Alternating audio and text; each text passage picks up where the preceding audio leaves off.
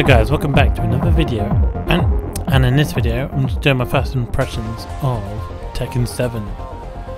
I've played it on both PC and PS4, and what I think of it so far is it the story is really good, but it's really short, and there's lots of characters to choose from, but you can complete it really quickly, and I've had lots of issues with the online multiplayer at the moment. I haven't had many games and I've been trying to play online, but there was a patch the other day, so that might have fixed it.